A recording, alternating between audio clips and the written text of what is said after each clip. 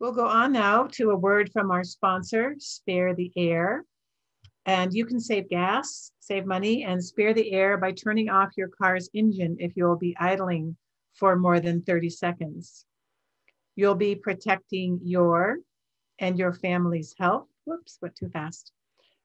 Save money on gas, and as car exhaust is the #1 source of air pollution in the Bay Area, by turning off your car if you are idling for more than 30 seconds, you'll be helping to keep our skies blue.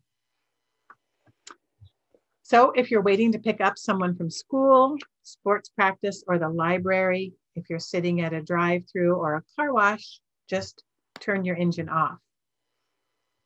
You can learn more at idlefreebayarea.org. I have to say, ever since I heard this, I've started turning my engine off. I never did before. I didn't know that's what we should do, but it's so easy to just turn the engine off and while I'm sitting around in the car. Let's go now to Melissa Feudi's garden in El Cerrito. So Melissa lives not far from my own home, and I remember driving by and seeing her large, steep, rocky corner lot before she bought it, when it was covered in ivy and juniper. But now it looks like this.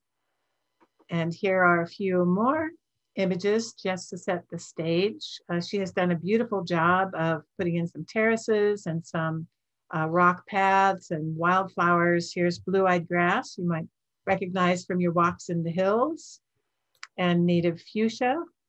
And I'd like to go now and meet Melissa Feudi. Good morning, Melissa. Hi. How are you? Good. How are you all? Good, thanks. Are you outside in your garden? I am not. I'm inside the office because the Wi-Fi is not that great. You could have fooled me. It looks like you're sitting outside and it's a lovely background photo. Yeah, it's not sunset yet, so. That's right. But that is my garden. That is my hillside. And one of my favorite sunset blooming plants, which is the soap plant. It is beautiful. So when did you begin working on your garden? It's the past 2 years is when I really started to focus on it. It's been a slow process, but we only moved in about 4 years ago. Your soap plant behind you is beautiful. Those white flowers are so pretty. And they flower at night or late in the afternoon and are pollinated by native bees and moths. And I have heard that soap plant was used by Native Americans to track time because only one flower opens on a stalk each day. So you could tell how long that stalk has been blooming by interesting flower opening. All right, well, shall we go now and watch your video? Yes, I can't wait.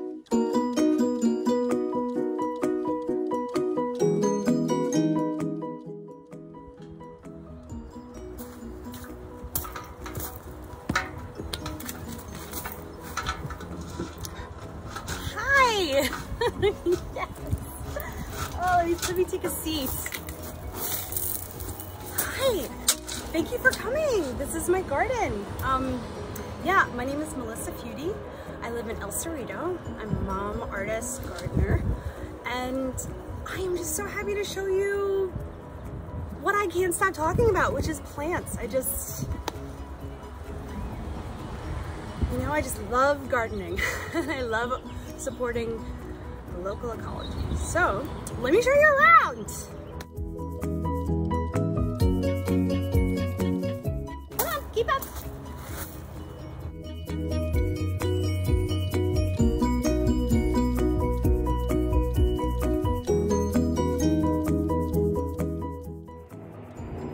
Hi, welcome to my garden. Here is my front property.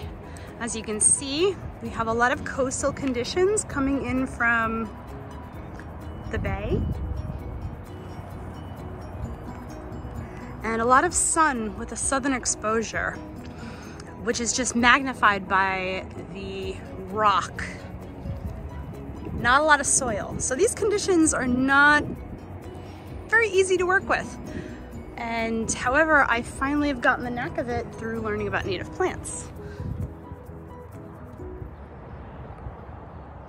So this front property isn't very habitable. I cannot spend a lot of time here having a picnic with the steep incline and the jagged rocks. So it's really become a place for the critters and a place to hopefully inspire people of the different beautiful native plants of California. There aren't very many native gardens, but I am seeing more and more every day, and that makes me very happy. Staples of this garden is things that would have naturally been here. So I've got lots of coyote brush throughout, lots of sagebrush. With this kind of exposure, low nutrient rocky soil, those things just really thrive and they provide a lot of habitat.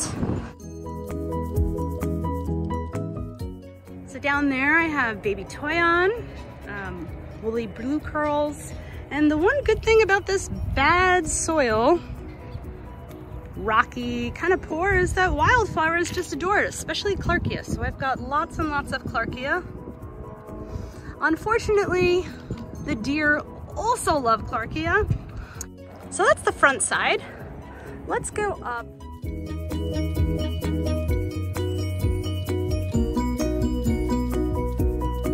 I'm looking down on this side. We have the extremely rare endemic Franciscan manzanita. It's little, but oh, it's doing really well.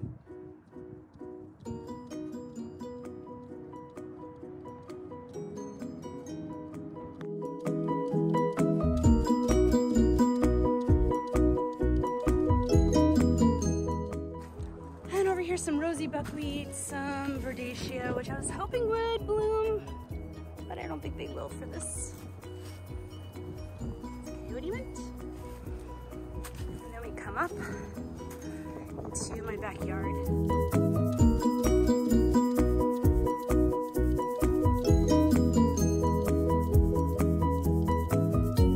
I've done some collecting seeds. Here's soap plant, one of my favorites.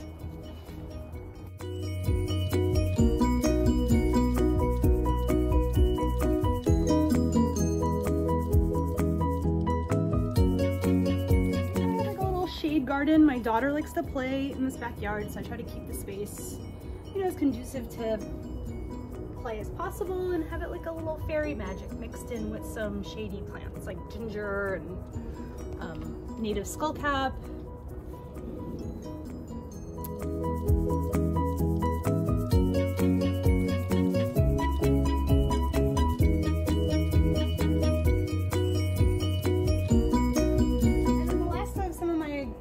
Container gardening is a willow tree that I just absolutely adore, but I also have a little tiny oak in here. I planted the willow hoping to use the material for basketry.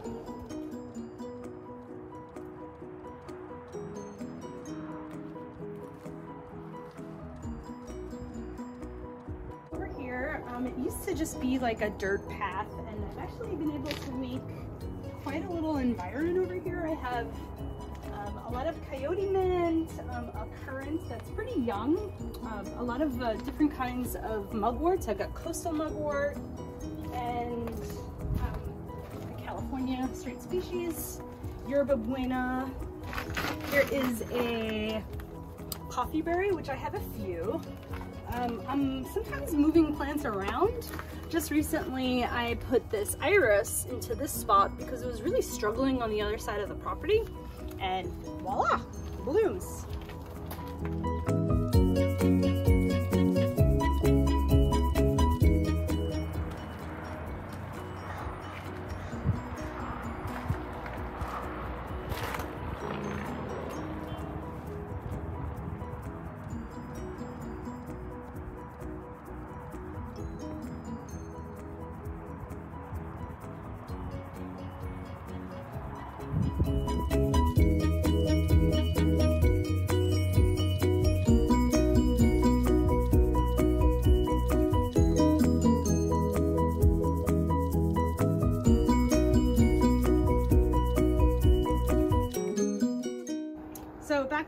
get some more coyote mint and then strawberries. Me and my kid will just kind of sit here and eat ripe ones off the vine. I also have a little native wood rose and a 9-bark tree.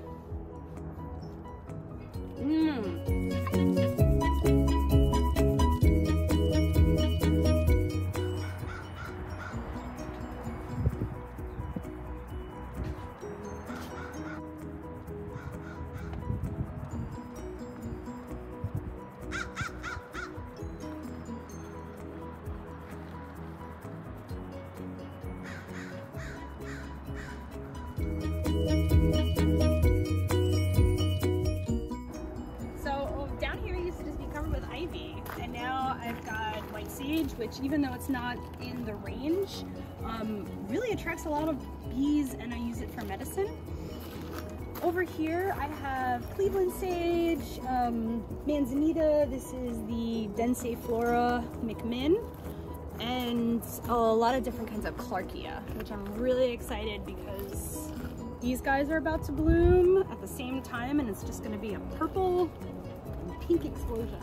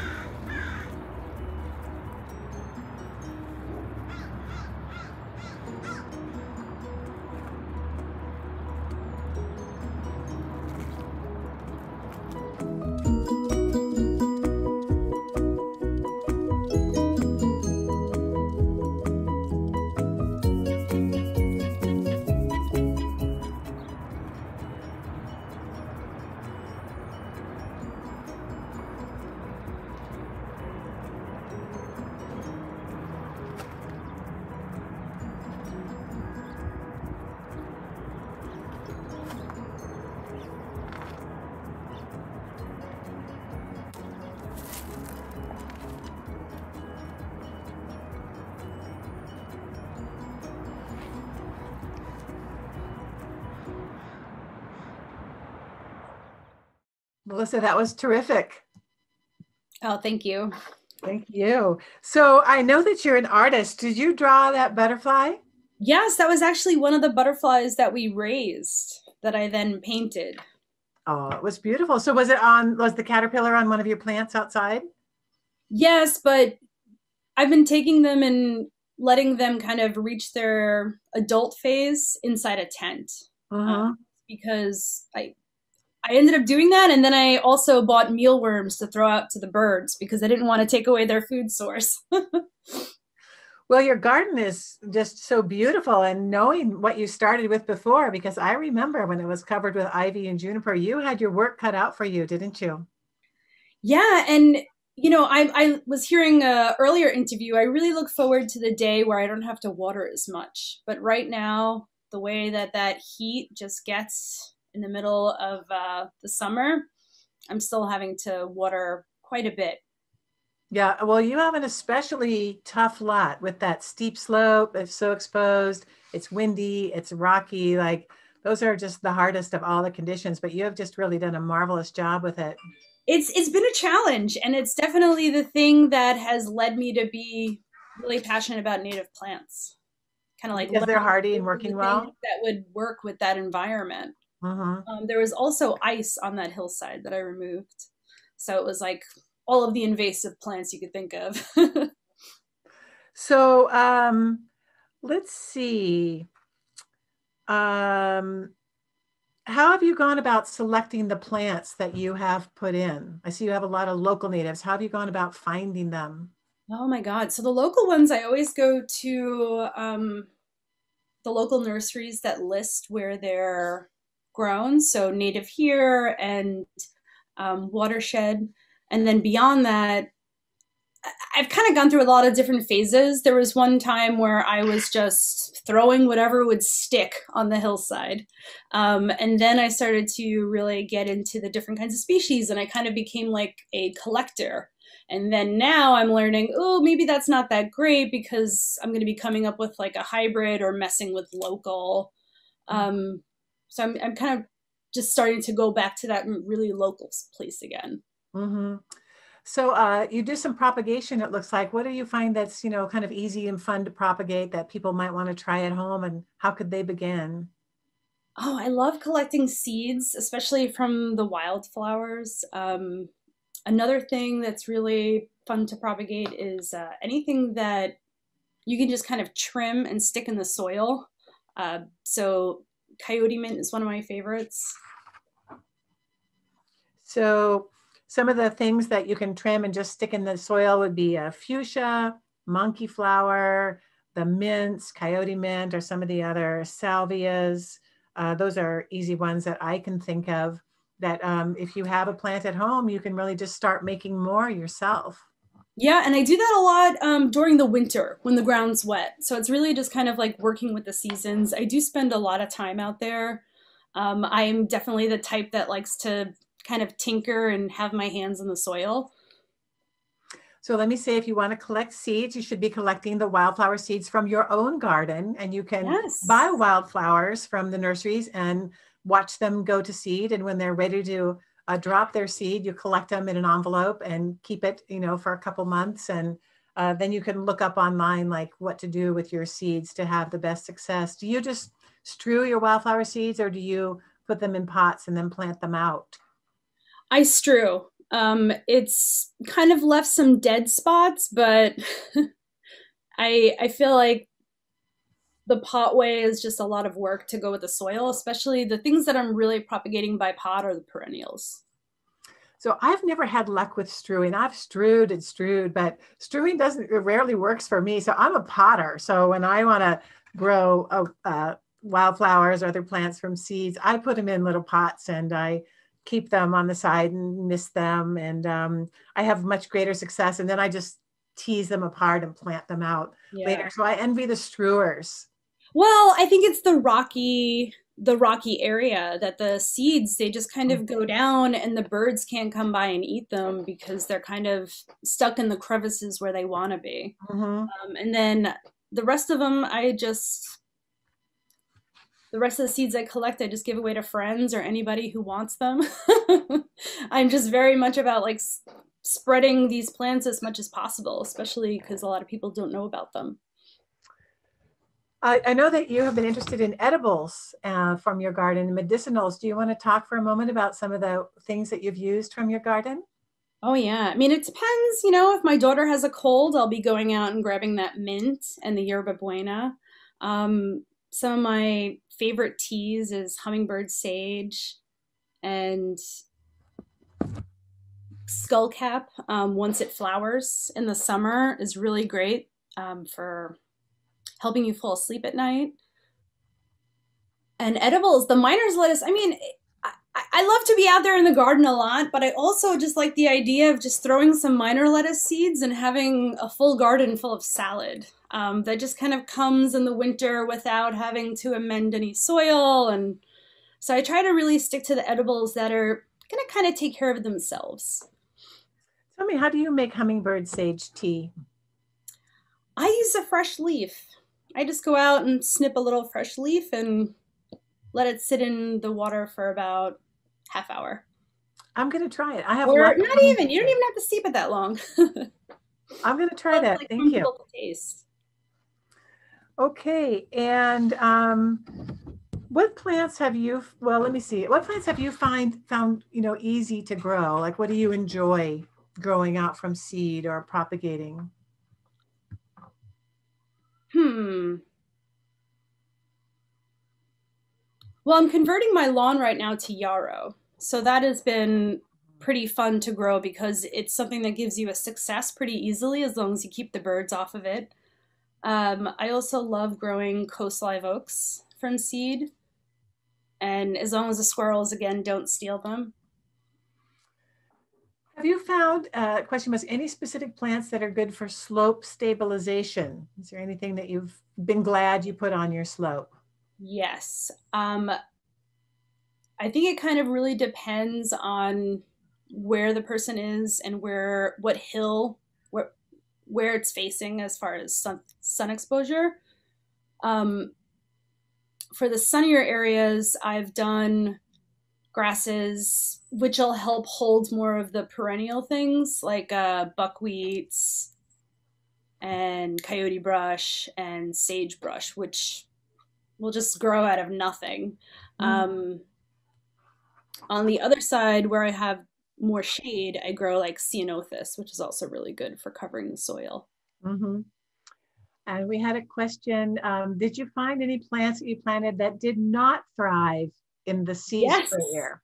So what have been some of your Oh, founding plants? oh, it was terrible. Like I would plant something that I just absolutely loved, and especially the ceanothus just baked on the hillside. Anything that was too small that I didn't plant at the right amount of time at the earlier season of winter it wouldn't make it through the summer. So there's been a lot of failures. But then we have failures, and that just kind of, you have to think of it not as a failure, but just as an experiment and then try something else.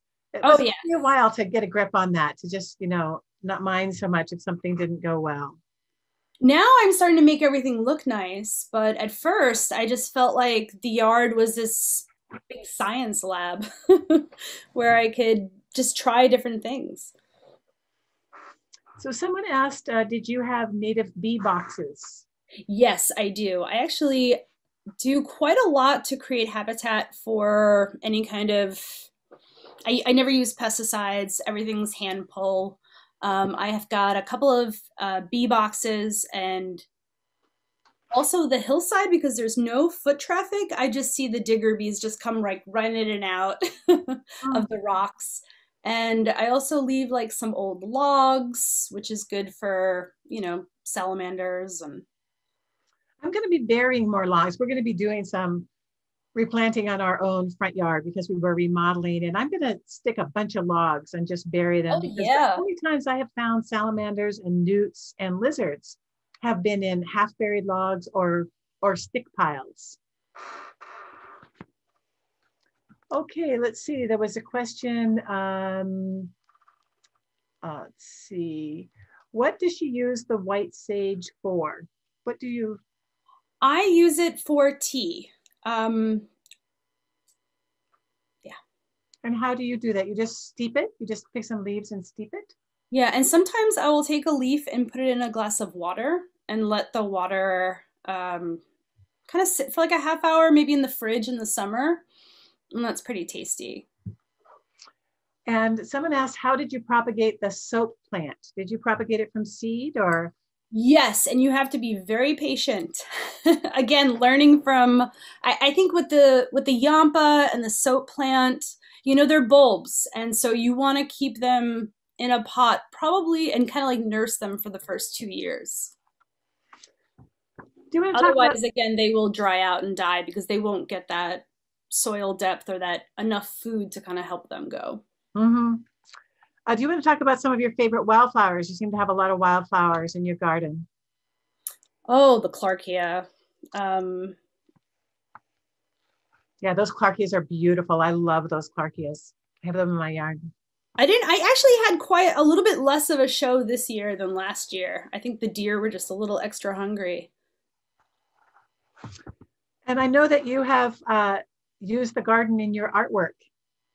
Yes, I love, all those photos. I'm out there with my camera and editing and just kind of really inspired by the plants, whether it's like going on a hike or doing a lot of the restoration work that I do. Anything I can to kind of support these plants that support everything else. Well, you are a beautiful photographer. Do you take your pictures with an iPhone or do you use a different camera? No, I use a Canon really, 5. I really enjoyed watching a video of you drawing a manzanita. Like I couldn't find it again. I found it once and it was a great video of you drawing out that manzanita. Is it on your website? No, it's on my Instagram Mm-hmm. in my stories. Well, do you want to tell what your Instagram label is? Sure, it's I can put it in the chat. It's Cali Flower Dreaming. And there's a lot of beautiful photos there, I remember. And did you say you do restoration work? Do you volunteer around? Where do you volunteer? Locally in El Cerrito at Canyon Trail Park, and I've also volunteered with other work groups in the city. There's trail truckers, there's There's quite a few. Friends of Five Creeks is another one. Yeah, and they could all use help, I'm sure. Yes. I mean, I'm lucky. I have a garden. Not everybody does. And, I see that that is a privilege, but everybody does have a local park that they could go and volunteer and try to plant some native plants at.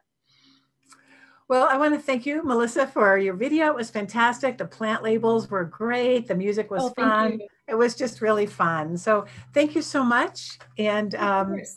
will you be able to stay on the Zoom chat and maybe answer some questions that people had that we weren't able to get to? All Yes. right. So Melissa, thank you so much. Thank you. Bye. Bye-bye.